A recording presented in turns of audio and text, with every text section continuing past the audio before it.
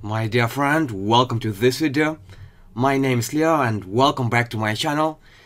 Are you bored and tired of ordinary, very similar videos which are trying to teach you all the same stuff on YouTube?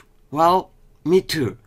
That's why I want to add some specific words and phrases to your vocabulary which are going to help you to speak Ukrainian just like a native Ukrainian person grown up in Ukraine.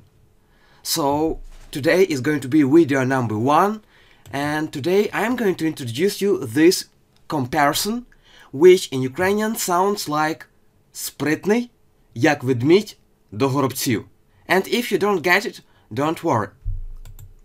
Now let's try to break it word by word to English language. But don't worry again, in English if we translate word by word it doesn't make sense. Sprytny. So it can mean something like quick or smart. Then we have як. It will be as, ведмідь, bear, do. It can be translated as to, but really here the meaning is to catch. And горобців, sparrows. So the general picture is a bear who is trying to catch sparrows.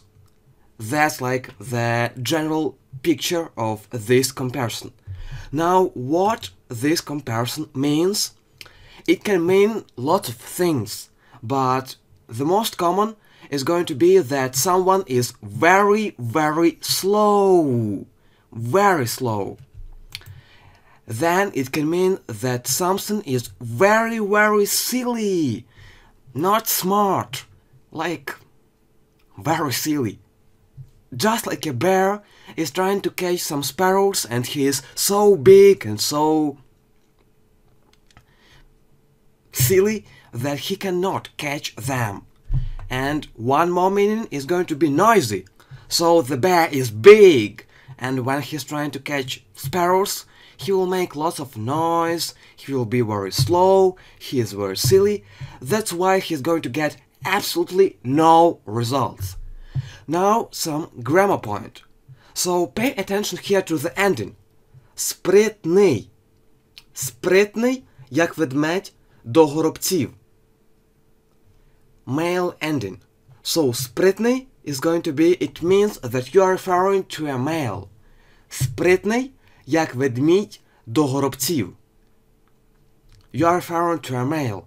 And don't worry, it's not really offensive. It's just comparison, and it's like normal. Well, maybe you don't want to use this when you are talking to your mother-in-law.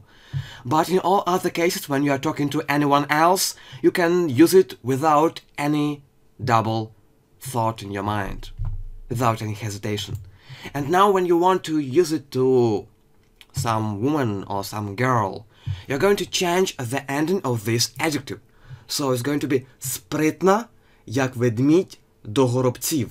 Once again, sprytna, як ведмідь до горобців. So, sprytna here, it's female ending. Now, let's recollect it a little bit. So, sprytний, sprytний, як ведмідь до горобців. Male ending, sprytний.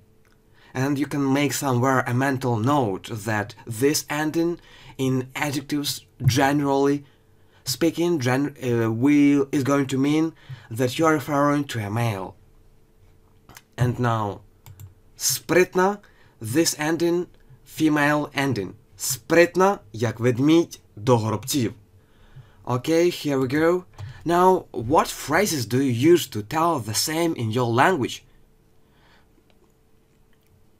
Maybe in comparison, or maybe some phrases which are going to be this level of complex in your language. So you may call it phraseological phrase if you want. Okay? So what phrases do you use to tell the same in your language that someone is really slow or silly or noisy? Type them in the comments under this video. Well, that's it for this video. Well done. If you like it, make sure to press the share button and leave your comment under this video. Hey, more comments, more videos, so if you really like it, leave the comment.